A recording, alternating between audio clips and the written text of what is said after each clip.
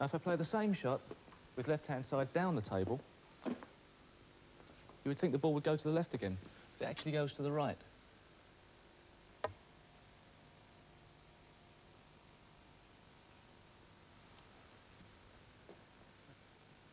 Not so easy, that, Steve. If we accept that the table isn't on a slant, or that there isn't a magnet in the ball, then it must be something to do with the cloth, because that's the only thing that differs. The cloth is a little like a cat's fur with the hairs all pointing in the same direction. Just try stroking a cat the wrong way. Of course, the cloth's hairs are considerably shorter. One of the regular jobs which you have to perform maintaining a snooker table is to iron it, always in one direction, so the nap is always laid facing up the table. One has only to feel with one's fingers to...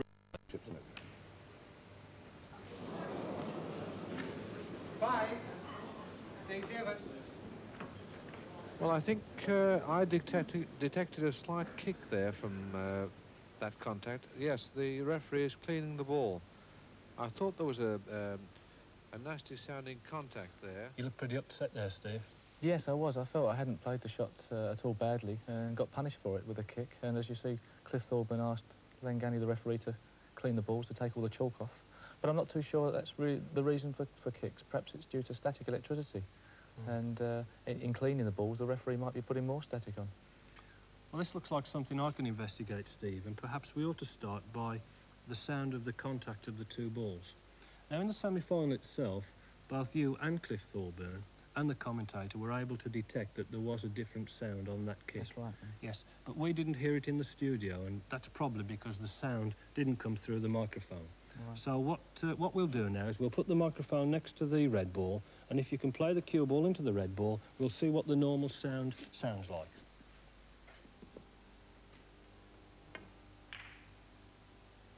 That was a good contact. Good.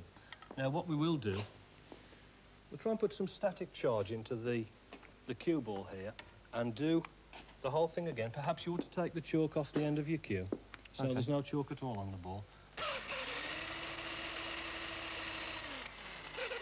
Now, touch it onto a gold leaf electroscope. Yes, statically charged. I'd like you to pop the red ball and we'll see if there's any difference. No, none at all. That's a normal sound again? Yeah, perfect. All right, now then. We'll take a red ball and put some chalk on here, because that way you'll be absolutely certain that the chalk will contact as the two balls hit each other.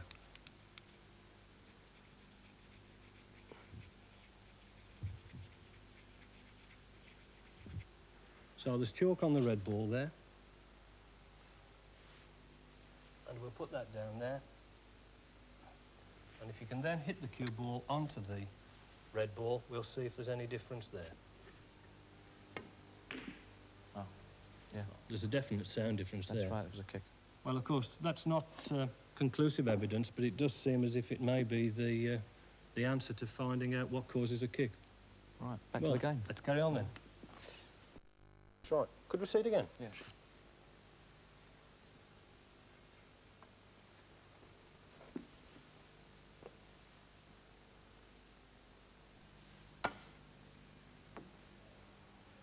Yes, it's the same again.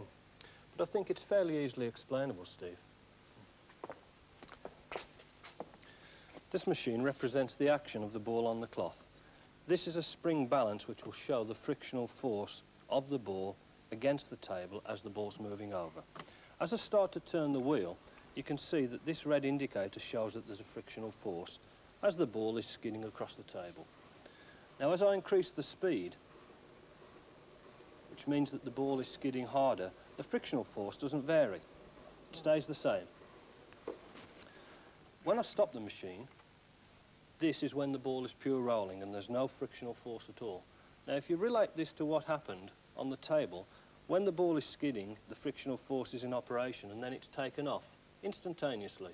And that's why the ball appears in the line of the nap.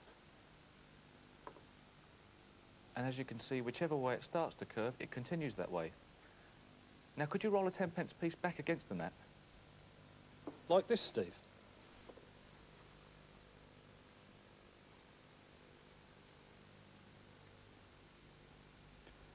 Now, this time it did an S. Is that what you expected?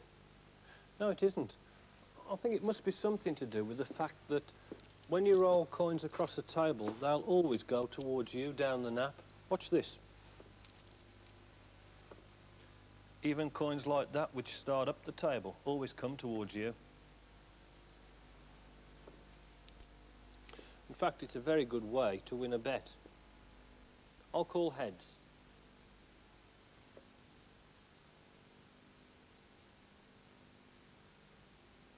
I think we must look closer at the coin rolling over the cloth.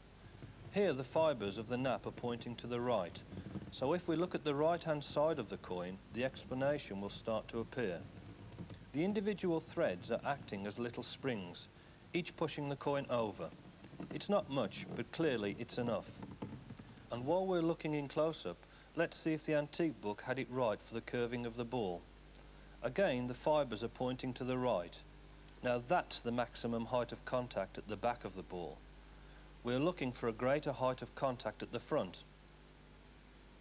And there it is, that much. So they had it right in 1899. Right, well, I've got 32, so I think I better declare, let you have a chance here. Thank you.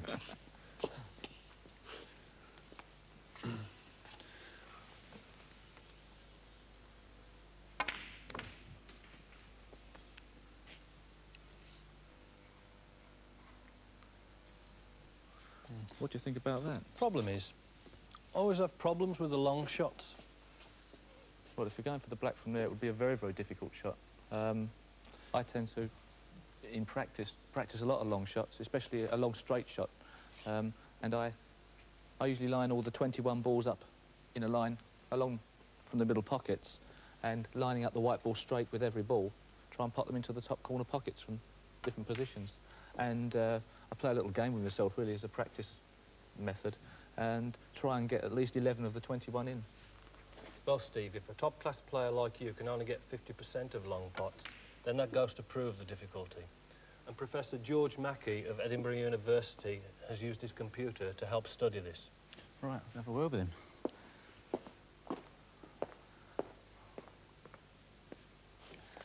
Well, George, how do you set up a computer to judge the comparative difficulties of pots on a snooker table? Well, let me show you. If you're potting a coloured ball, it doesn't have to go into the very centre of the pocket. There is an angular variation it can make, which would still enable it to go in. But anything more than that angle, and it would miss altogether. Right. What the computer does is calculate the angular tolerance in the white ball, which would enable the black ball to go in. Right. And that measures the difficulty of the pot. The smaller the angle, the more difficult the pot. I've tried to simplify things by getting what I call a difficulty factor. And that I estimate by setting up a pot which occurs very frequently in snooker, particularly at the professional level. A straight pot of the black from there. And that I call a pot with difficulty factor 1. A pot with difficulty factor 2 would be twice as difficult because the angular error you can make in that case is only half the angular error you can make in this case. But what about the situation that Peter finds himself in? Yes, well, let's set that one up then.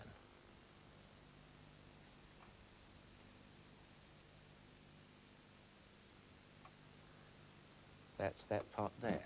Right. Well, that has got difficulty factor 10.2. It's about 10 times as difficult as the standard pot is. OK. What do you think the purpose of this is?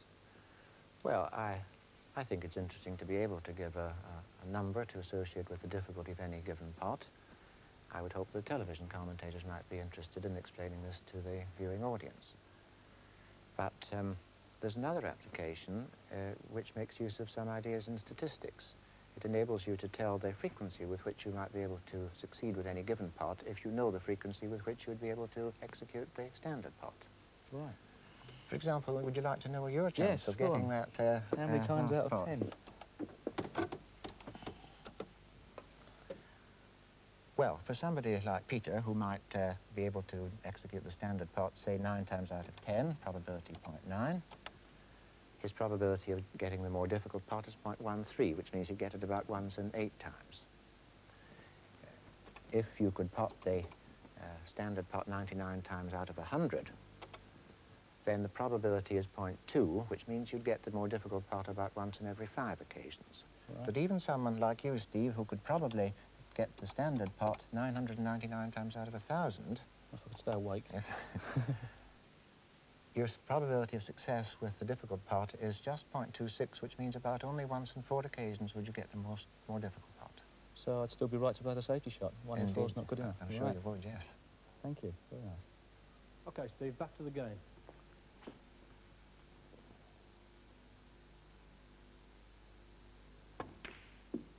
Oh, good shot. 13. Ah, now there's a difficult, an interesting situation. Comes up quite a lot in snooker, especially when there's lots of reds on the table. They've only got 2 left.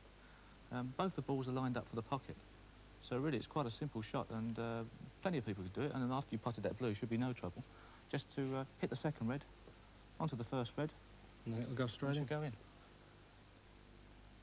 It's normally said that if you draw a line through the centres of these 2 balls and aim at the back one, the front one will follow the line no matter where you hit it from.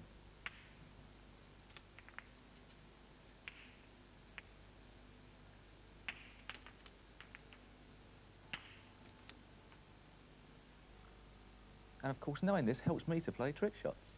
Watch this.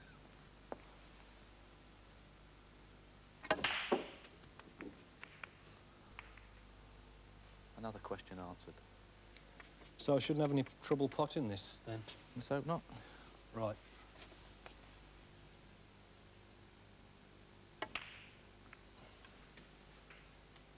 Oh, dear. 14. Oh, it's not bad. Perfectly on the blue.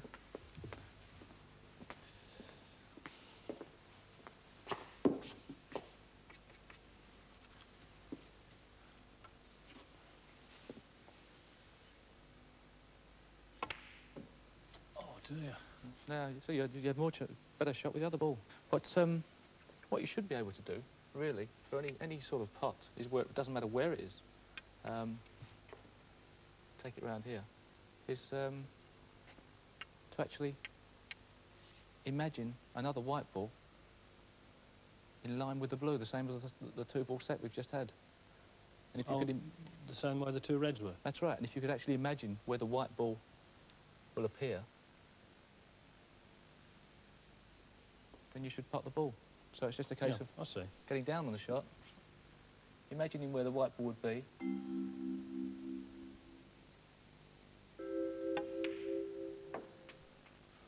and that works every time. Perhaps I should have told you earlier, but that's my edge. Well, it's the end of my break with 14 to go on. Right. Well, I'm on the red, and as you can see, just a case of lining up on the imaginary white, and once again, the red ball should go in. Show me how to do it again, then. Right. Right down the middle. And now, nice position for the blue.